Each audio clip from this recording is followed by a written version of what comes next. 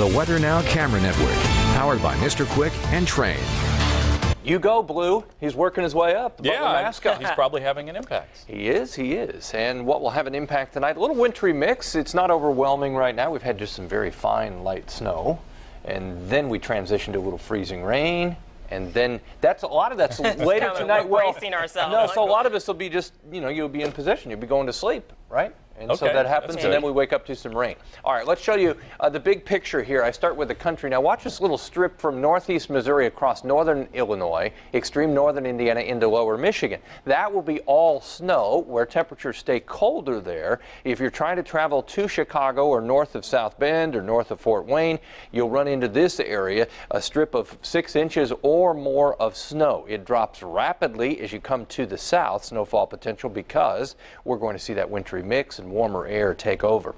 Although we've had some light snow and snow showers, you can see they're intermittent, not a solid area here, and it's north half of the state right now where we're getting a lot of this. It stretches back into central Illinois. The movement to the north and east, which means I think most of the activity, at least the next few hours, will be northern half of the state. I jump to 11. See the multiple colors here? The blue, light snow. Here's your wintry mix where we may see freezing rain, even a little sleet. Then the rain to the south as we go through the overnight hours. So this will come into central Indiana. Here we are at 2 o'clock in the morning. The light freezing rain and sleet, snow to the north, and then the warmer air will take over. During the day tomorrow, temperatures climb above 40. You've got your rain snow line all the way to the Michigan state line, which means improvement across the entire viewing area. The advisory ends at 10 a.m., assuming that these temperatures will be above freezing. And then a quick shot back to a wintry mix before all this pulls away tomorrow night. Then we get to rest up Sunday and Monday and start to focus on that storm potential Tuesday and Wednesday. We're at 34 now, and it's not windy. Winds are calm right now. Temperatures mid-20s in Lafayette and Peru to 40 in Bloomington, 44 in Evansville. Road trip if you want to see what that feels like. It's been a long time we've been that warm.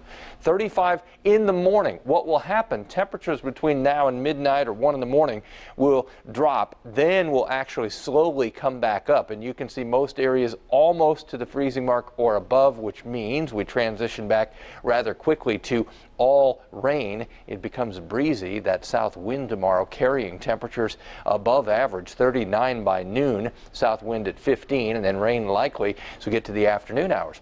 Biggest question still for central Indiana is how much warmer air will be drawn into next Tuesday's weather system, and that will have an impact on a wintry mix potential across central Indiana. I want you to see the 7-day planner, and you'll see temperatures as we get to Tuesday, upper 20s to low 30s, and that warmer air may bring a wintry mix as far north as Interstate 70. That's going to have a big impact on snowfall potential, how much we may see.